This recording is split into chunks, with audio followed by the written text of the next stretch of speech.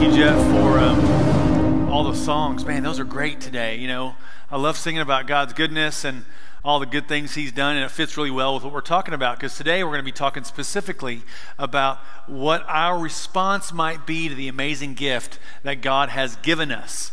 And it's a pretty good gift. Sometimes we need a little bit of a reminder of this gift. I don't know how many of you have ever just gotten an unexpected gift. You know, it's kind of cool whenever you know somebody's thinking about you, or whenever you get a gift that may even just be really extravagant. A while back, a friend of mine gave me this. I gotta get my clicker out. He gave me this gold hoverboard whenever the hoverboards were brand new. He just gave it to me, which is really cool, you know, but he had one stipulation, and that was that I ride it down the center aisle of the church I was preaching at, and, you know, ride it up the side little ramps and preach from it. I didn't do that, of course. Not that I couldn't have, because I could ride it pretty well. But it was steep, and, you know, it would be embarrassing if I fell on my face in front of people. And so I decided not to. But I did ride it a lot.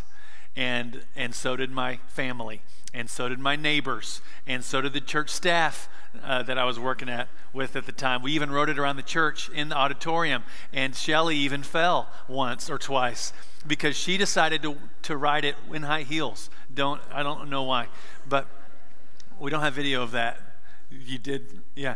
But it's funny because the only way that I could really express gratitude was to actually just enjoy it, to live and ride this thing. And so that's what we did. And man, we have got some stories that came from that. And it still runs. It's something that I still, you know, well, I haven't done it in a while, but Liam rides it a lot now, which is pretty good. But the question we're going to be asking today is, how do you respond to an exciting, good, gracious, extravagant, generous gift? How do you respond to that? And we're going to talk about that in just a little bit. But first, I wanted to remind us of what it is this gift really is all about. I think if we remind ourselves of how good and amazing the gift is, then maybe we'll understand just how it is we should respond. So let's start off in prayer today. We're going to be in Romans chapter 4 through 6. So if you want to go and turn there at some point, that's where we're going to be. There's Bibles in the pew pockets right in front of you. Let's pray together. Heavenly Father, we are so thankful for today. Lord, you are good. You have done great things for us. You still do great things. Even in the midst of our mistakes, even in the midst of a crazy and unpredictable world, Lord, you are good. Lord, we continue to lift up our friends, Lord, in Ukraine. Lord, we lift up the Ukrainian people. We lift up the Russian people. We lift up all of those in the neighboring countries who are now suddenly hosts, being hospitable to people. Lord, giving of their time and effort to show grace and mercy to refugees. Lord, we lift up our own country. Lord, we have problems of our own. People can't seem to agree. And even when we do simply express an opinion, we get blasted for it. Lord, for some reason, we just can't get along, Lord, but we know that you're good. And we know that in the midst of those difficulties in our own nation, you are finding ways to bring light and joy and hope to people. Lord, thank you for giving us the opportunity to serve our neighbors here in San Angelo. There's so many people that need to be served, that need to know what it means, what it feels like to be loved. Thanks for that opportunity. Thanks for this church and the heart that you've given them, Lord, to serve and to love. Lord, help us to do more. Help us to be people who are so thankful for the gifts that you've given us, that we can do nothing but live and enjoy and share this with other people. In Jesus' name, amen. All right, so we're in Romans chapter 4 through 6. We're spending time in Paul's letter to the Romans, and I hope that you're taking time to read it as well. And I'm going to encourage you, just take some time to read through some of these verses, not verse by verse, but just take a chapter at a time. And it doesn't really take a lot of time to read it, especially if you break it up, but just work your way through it. And what I've learned is when you decide to dwell in a particular text for a while, you kind of start to see things in a little different way. For some of you, Romans, reading it may be a first. For some of you, it may be something that's very familiar to you. But I know that even in the most familiar of places, we can see new things. And that's what I hope you're finding through this series. So I'm going to encourage you to continue to spend some time in Romans. And when in Rome, hopefully you'll find some things that may be familiar along with some things that might be new to you as well. Now, believe it or not, Romans didn't get a lot of attention for a while in the religious world. Even though it was canonized, it didn't get a whole lot of attention until, there was a guy named Augustine who read through it. He kind of made some commentaries and decided on some pretty significant things through Romans. But it really wasn't until Martin Luther, this priest, he found it. It's not that it was lost, but he really started diving in to Romans, and after him, it kind of became this dominant letter of the New Testament. In a world of strict rules and regulations in the Catholic Church, this particular letter addressed some of Luther's pivotal questions that he was trying to work through. And Luther, I think, is the one who's kind of helped shape our view of what Romans is. He read it in Latin, and the thing that really scared him was the justice of God, because he knew that there was nothing he could ever do that would be good enough to satisfy the justice of God. But he did find this peace and liberation in chapter 1, verse 17. We've been reading this. This is kind of an anchor text for us. For in it, the gospel is what we're talking about. For in it, the righteousness of God is revealed through faith for faith. As it is written, the one who is righteous will live by faith. So Luther was tormented by this idea that salvation had to be earned, because in his culture there was a lot of work that one needed to do to earn and maintain even salvation. In fact, he saw the Catholic Church as the Judaizers that Paul talks so often about in Scripture. In his research, as he's kind of working through it, led him to Galatians. Led Martin Luther to Galatians 2, where Paul says this. He says, "Yet we know that a person is justified not by the works of the law, but through faith in Jesus Christ. And we have come to believe in Jesus Christ, so that we might be justified by faith." And remember, this is that phrase, it's of or in, from, justified by faith in or of Christ, and not by doing the works of the law, because no one will be justified by the works of the law. So Luther takes this to mean that we're saved by faith, not by the things that we do. Which leads us to this idea of something I mentioned last week, is that our salvation has a lot more to do with God than it has to do with us. And what strikes me most about this line of thought is that salvation is purely a gift of God. It is a gift from God that is rooted in His kindness. What does it say a few chapters earlier? Well, I've mentioned this in the last couple of weeks. God's kindness was always meant to lead us to repentance. God is kind, and it's rooted in His kindness. Now, for many of us who've been kind of born into church, we've been educated, we've sat in the pew a lot in our life. I wasn't born in church, but man, I got there as fast as I could, And I spent a lot of time in church, and I think for some of us, we may see this gift of God as something that is really it's something that we're really going to experience after we die. Once we die, then the gift of God really kicks in. It's like a long-term investment almost. There was a guy that I knew, he says, "Oh yeah, giving, Christianity is kind of like an insurance policy." Okay, it's one way, I guess, to look at it. Some of us, we look at God's gift, the gift of eternal life, as something that happens after we die. It's kind of like that long-term investment. And because of that, we've kind of become desensitized a bit to what an amazing gift this really is for here and now. This is salvation. This gift, it is being seen as righteous in the eyes of God. I mean, God is righteousness. And this gift is allowing him to see us as righteous. It's a miracle. Because you know what you've done. Nobody else may know all of it, but you know, so just imagine, if you believe and the Spirit is in you, God sees you as righteous. Wow.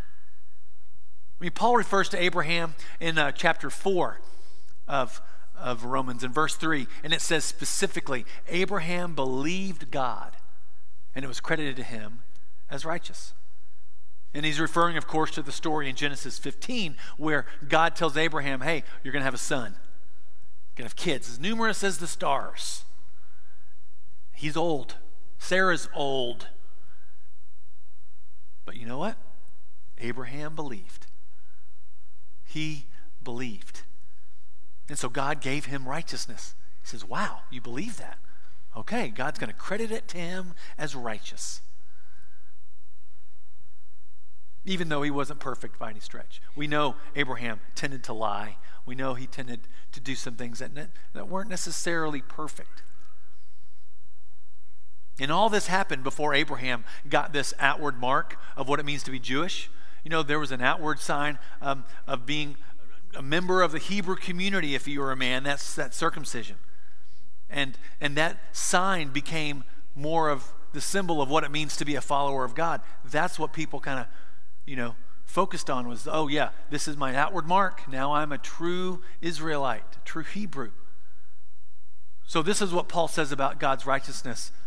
He says it isn't for those simply who bear the mark. He says this in Romans 4:11 and 12. Circumcision was a sign that Abraham already had faith, and that God had already accepted him and declared him to be righteous even before he was circumcised. So Abraham is the spiritual father of those who have faith but have not been circumcised. That's the Gentile world, right? They are counted as righteous because of their faith. And Abraham is also the spiritual father of those who have been circumcised, but only if they have the same kind of faith Abraham had before he was circumcised. Abraham simply believed fully.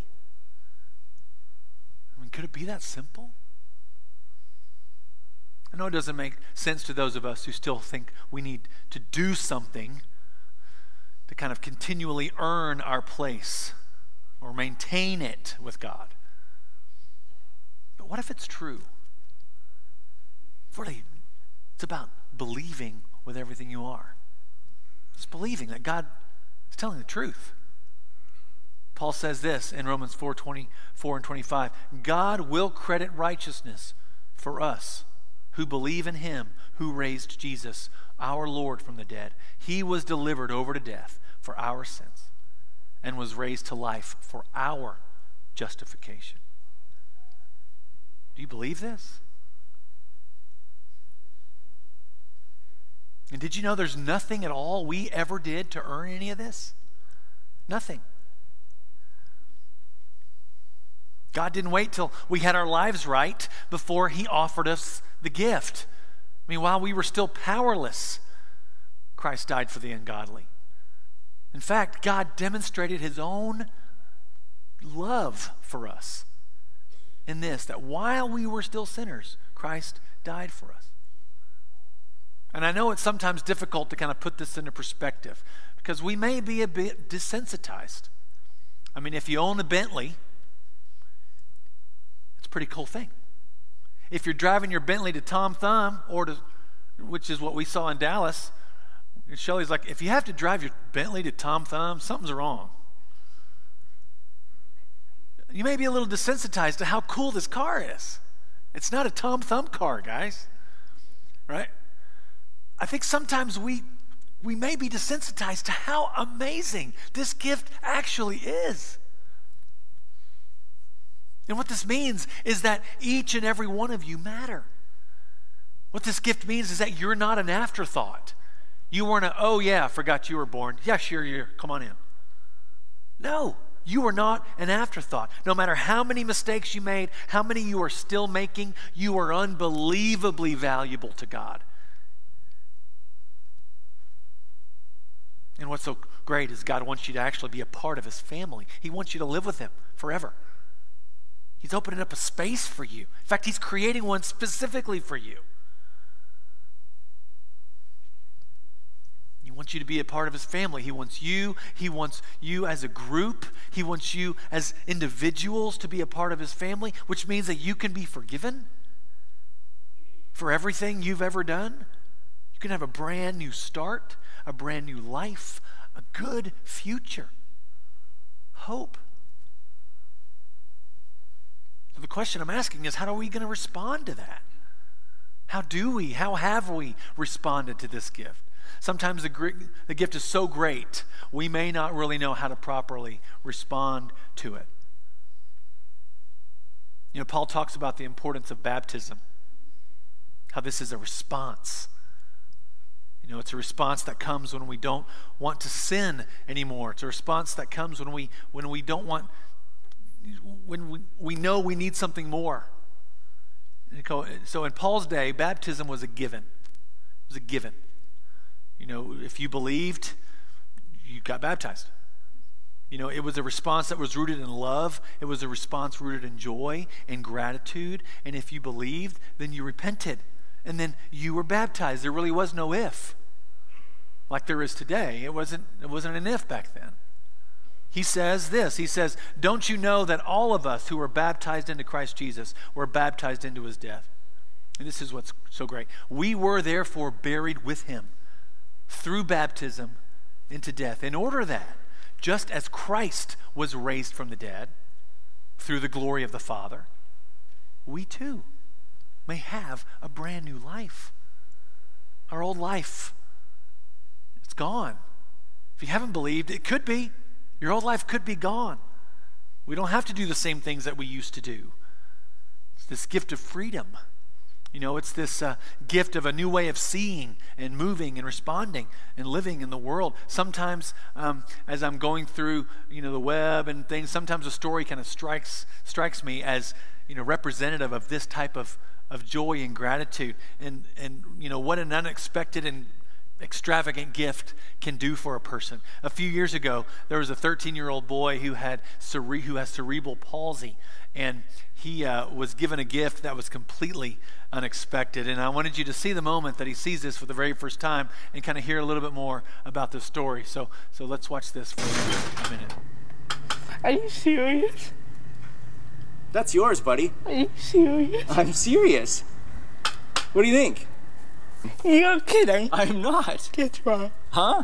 Yes, you are. I'm not. It's an action track chair, a wheelchair that can go on just about any surface. Freedom like he's never had. So what's this up here? Fishing rod holder. At a year old, he was diagnosed with CP, cerebral palsy, and so he's quadriplegic. And so he's a normal little kid. It's just that his muscles just don't work like yours and mine. His main mode of transportation is a power wheelchair, but it's heavy. It's quite a few hundred pounds.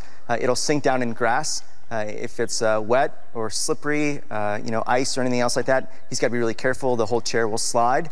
And to make this surprise even sweeter, I had nothing to do with it, Kanan. That's just someone being super nice, huh? let's rewind to mid-March. The Neitzels were on vacation in Florida. And almost immediately, Kanan pointed out to this guy that was on the beach and said, look, there's a track chair. They introduced themselves, and the man let Kanan try out his chair. It was Kanan's first time on sand on his own. A few days later, Chris got a surprise of his own. And he pulled me to the side, and he asked if we would let him do something special for Kanan, because he saw the joy that brought to him. Joy that a chance meeting has multiplied. He bought that for you. Do I have an email so I can send him a message? We can probably send him a text and say thanks. Because oh my How does that God. make you feel? So good. Huh? Does it? Yeah. Does that make you excited? Awesome. Huh? Awesome. You don't know how to react, do you? No. Never seen a donor change someone's life like this. Chad Hermanson sells Action Track chairs and says he's never seen anything like this. No, not like this. We've had different organizations that have purchased chairs for people, but never, one single private donor surprising a family with a chair. Pretty cool. For him to be able to go and explore a whole new world is just amazing. It's so cool. A gift of a lifetime. It's kindness in motion. Really cool. I love that story. So many things. The family did absolutely nothing to deserve that. It was just given to them. Even it was so generous that even the one giving them, like the middleman, was overwhelmed. Like, I've never seen anything like this before. And that was a gift that was to be experienced in the here and now. And it gave this boy freedom to see the world in a whole new way. His response was gratitude. It was overwhelmed. He was overwhelmed. It was a response that he just said, you know what? I'm going to go. I'm going to enjoy this. I'm going to live. I'm going to explore. It was joy. And I must confess, in the past, I have not always responded to the gospel as joyfully as I know I should have. And for quite some time, I responded more out of a sense of obligation and fear than I did out of love and gratitude. I'd be amazed at what God had done for me, but even though I knew it was a free gift, I was living as if there were still strings attached. Can't mess up. Can't do this. God's going to get upset. My response wasn't rooted in love. My response was rooted in obligation. And there's a difference. And I'm going to tell you, God's generosity will overwhelm our worst mistake. What does Paul tell us to do? He says, hey, don't let sin reign in your mortal bodies so that you obey its evil desires. You don't have to keep making the same mistakes. If you respond to God, you don't have to see people as the enemy. This gift allows you to see things in a whole new way. You don't have to look down on people just because they don't make good choices. You don't have to look down on people who think differently than you, or people who don't do things you agree with, or have highly visible sins. You don't have to look down on them like we used to. We don't have to worry about, trying to be better than other people. That's not going to get us anywhere. Self-centeredness is what we don't have to worry about anymore because we've died with Christ. So now we live a whole new life now. The Spirit is in us. We don't have to earn anyone else's favor because we have God's favor. He completely and absolutely adores us. Paul was given this gift, and he believed and he responded with love. And so you don't hear Paul talk about how hard we need to work to earn God's love. You don't hear Paul talk about how we need to ensure that everything is just perfect and just so, or else. No, God's gift, his gospel, comes baked in grace. So Paul encourages us to respond in love. He tells us to offer ourselves to God as those who've been brought from death to life. He says, sin shall not be your master. And then he says, the wages of sin is death. He says, but the gift of God is eternal life in Christ Jesus our Lord. Eternal life, it's not just a gift that comes after we die. Eternity, believe it or not, starts right now. Right now. You believe?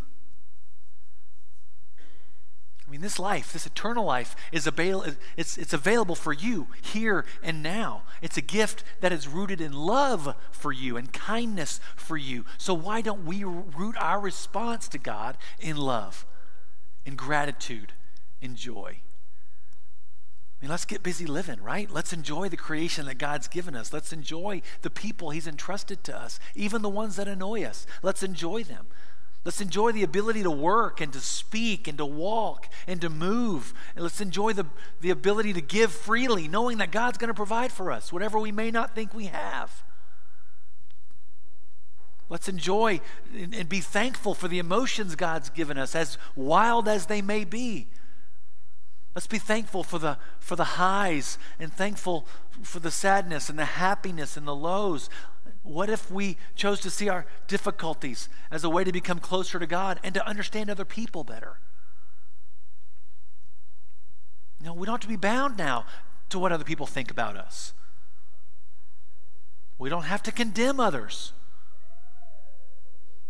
who aren't as far along as we are. We can root ourselves in the knowledge that God absolutely loves us. He absolutely loves you. He adores you. And he has brought you, at least he's offering, to bring you from death to life forever. And a whole new way of seeing here and now, so you can actually begin living fully. And I want to say, if you have yet to believe, why? I mean, you can't blame it on the choices of others. You know, don't say, I'm not believing because people who claim to be Christians aren't acting right. Remember, that's the whole reason God's done what he's done, because none of us are acting right. And spoiler alert, you're not either. If you think that, we can't act the way we're supposed to fully without God. It's the reason God has done this. None of us can save ourselves. We can't even show love consistently. Which is why God's offering you a free gift for eternity and for the here and now. And it is a good gift. And if you do believe, how are you responding to this new life? Are you responding with gratitude, with joy, with love, excitement, awe, wonder? Or are we living in obligation with so much pressure? No one was meant to carry that much pressure. Jesus says, come to me, all you who are weary. I will give you rest. My yoke is easy. My burden is light. God, Jesus, has done the heavy work for you. Can you believe? How will you respond? Because every choice is a response. As the praise team comes up, I'm going to offer you an opportunity to pray this morning with some men and women that are going to be around the room. And I'm going to offer you an opportunity if you want to respond right now. If you're like, you know what, I put it off too much, I'm ready. The water's ready, and it's even warm. It's a lot warmer than the room. Right? I'm sorry I had to say it. But I'll tell you this, none of you fell asleep today. Amen? Mitch, I think we got a plan from here on out. It's time. If you're on the fence, it's time, y'all. Let's get busy living. Heavenly Father, thank you for this day. Thank you for everything you've done for us. And I pray that those people this morning who have been living in the sense of obligation and fear, Lord, help them right now to release that and begin a whole new way of seeing too, through love and excitement and gratitude. There's nothing we'll ever be able to do to repay the gift you've given us. So help us, Lord, to simply live and share the stories. Lord, those people who are on the fence right now, I pray, Lord, that you would help them to just make a choice, to choose well, because today's the day. In Jesus' name, amen. Let's stand together. If you need prayer, we'll be around the room.